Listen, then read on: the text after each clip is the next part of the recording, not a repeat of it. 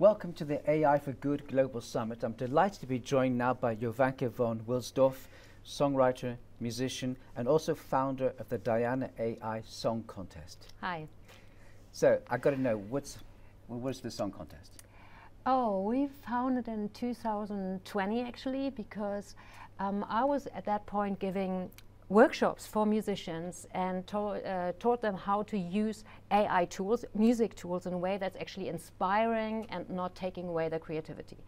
And I felt that there was so much interest, and I thought, like, how do I get these musicians actually to work with it, and not just in the workshop, but on a longer term? And then I thought, well, Diana, first of all, sounds better than Oscar.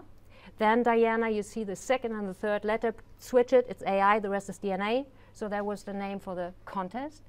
And I thought, why don't we make a Diana AI song contest where people do not send in stuff, because people would like tinker around and do a stupid thing and try to sound artsy, but actually get skilled musicians for one day into a camp situation, put them in groups, and within one day, each group of 3 musicians and 7 AI tools write and produce a song with AI and produce a video.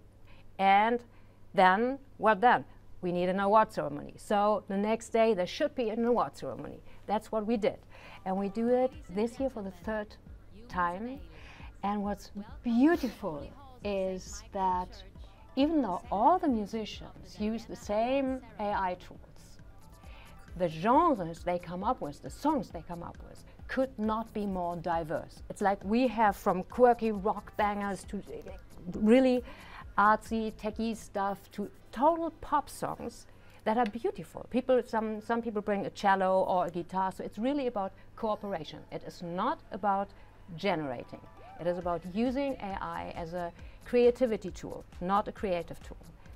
Okay, but Jovanka, I'm a big fan of world music. I like flamenco, I like the Senegal sound, I like the 70s, Neil Young, Janis Joplin. They didn't need AI to come up with amazing music. No, and Beethoven didn't need an electric guitar. So there are so many kinds of music, and AI anyway will not replace music, but inspire some musician and give a new approach to certain kinds of writing. And music is evolving, but also there's so many different kinds. Why should AI be everywhere? As an electric guitar, as in synthesizer. We don't need a synthesizer in a classical concert. Or we can, but we don't have to. So if we find out that AIs can actually inspire us, then it's great. Then it's an extra tool we can use. You're here, of course, for the summit as well, because you're doing a partnership. So tell us about that. Yes, so what I will do is I met Sophia and Hansen Robotics in April at the Salz 21. That was another. So we worked together and thought we should really do something together. So what we are doing here is Sophia and I make a Robo Roadshow, which means we play each other's snippets of wonderful AI-human collaborations. Our first Robo Roadshow will tap into the classic aspect, the history of AI, and we talk a little bit about it. It's like a podcast with video, kind of. So there's a second part of the Robo Roadshow where we go into state-of-the-art artists who work with AI. And since I do the Diana AI Song Contest, since I am a creative consultant, I know all these artists who are super creative but are infused by AI. And I got some of these artists to collaborate. So what we do is we tease certain of these collaborations. We also show something of Mario Guzman, who actually works with very differently trained algorithms, because what we do notice is that most algorithms in AI are trained on Western data.